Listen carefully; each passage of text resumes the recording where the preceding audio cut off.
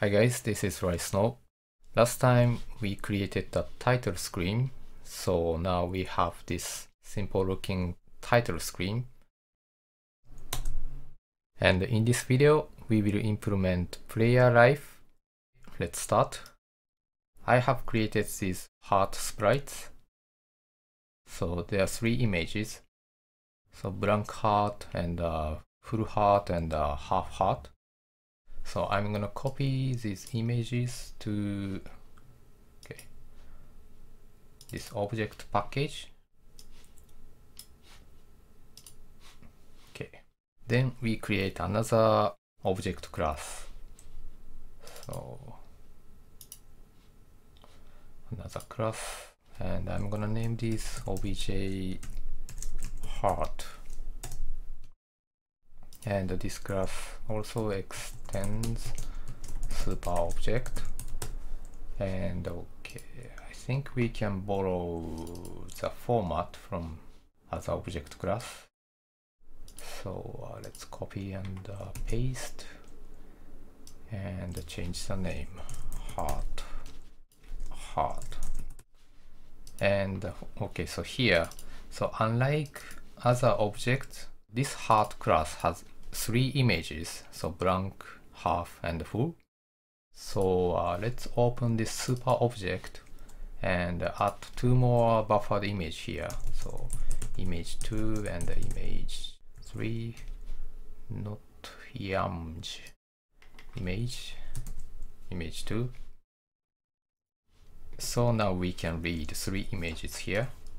So copy and paste, and image 2, image 3, and so first one is heart full, and the second one is heart half, and heart blank. And then we're gonna scale them. So image 2 and image 3. Okay, so yeah, this class is done for now. Now go to the entity class and add 2 integer variables. Character status. First one is max life and life. These 2 integers will be shared by player and monsters. Okay, then open the player class and we set player's life value probably here inside of this set default values. Player status. So first max life. So you can choose any number here basically, and I'm gonna choose 6, and life equal, so default is max life. So this will be player's current life, and in this game 1 life means half heart and 2 lives mean full heart.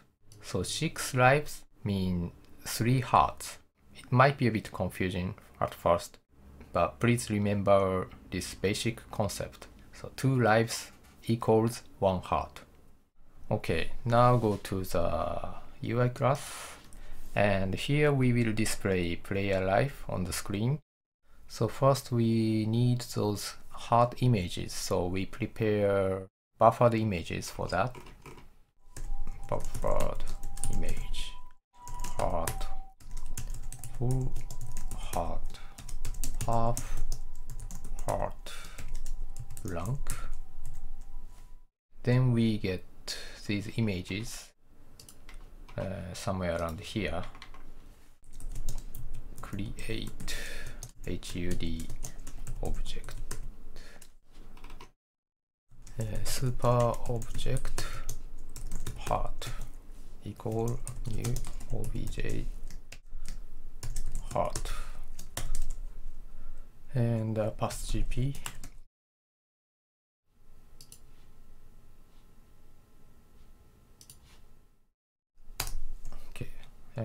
first heart full equal heart dot image, heart half equal heart dot image 2, heart blank equal heart dot image 3, like this. And next we draw these heart images on the screen. So okay, so inside of this play state we call a method. So draw player life or something, and I'm gonna add this method in this pause state and this dialog state too. So player life still displayed in these screens, but it's up to you. If you want to hide player life during the game is paused, then you don't need to add this one. And we create this method. So public void draw player life.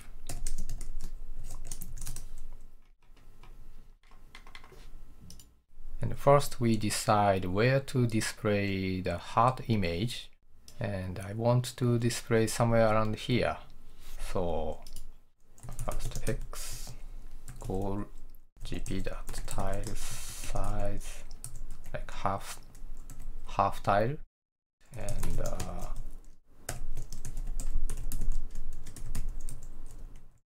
y is also half tile. This is the starting point. So I mean, we are drawing multiple hearts. So if player's max life is 6, we draw 3 hearts. And we handle this drawing by creating a while loop. So first we create an integer, int I, start from 0. Then we create a while loop. So while I is less than gp.player.max life divided by 2. Then g2.draw image heart blank x y null, then I plus plus, and also we increase the x by tile size, like this. So first we draw the blank heart image, so according to the player's current max life. So yeah, remember, 2 lives mean 1 heart, so that's why we divide this max life by 2. And after drawing a heart, we increase the I and x by tile size, so the next image will be displayed on the right. Yeah, so let's check this. Oops. Wow, it's so small. Why? Maybe something went wrong in scaling. Ah, yeah, okay. We needed to get the scaled image. Yeah, sorry about that. This was my mistake. So now it should work. Check again. Yeah, okay. So 3 blank heart images are now displayed. So basically we have displayed the player's max life here, and now we will display the player's current life. Draw blank heart. Okay, first let's reset these values. So reset.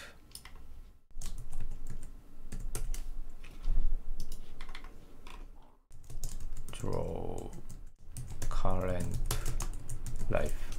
Okay, let me change this. Draw max life. Now we draw not blank heart, but half heart or full heart images. So while I tp.player.life. So this time the length is set by not max life but the current player life. g2.draw image heart half and x y no. So if this I is less than the current player life, first we draw a half heart, then increase this I, then we check again. If I is less than tp.player.life, then this time we draw heart full.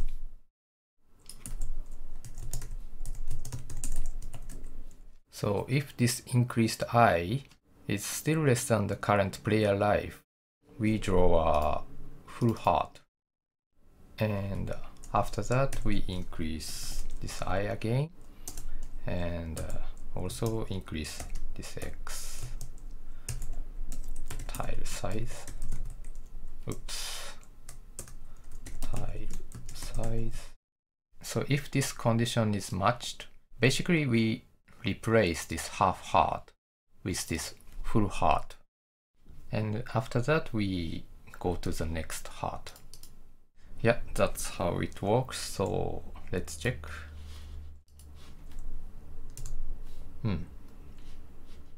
Okay, so now 3 full hearts are displayed because player is currently at his max life. But if we change the player's current life, okay, so player.life equal 5, then so player has only 1, 2, 3, 4, 5 lives. If it's 2, like this. Yeah, so that's how we display player life. And next we create an event class and implement some sample events so we can give some damage to player and also recover his life.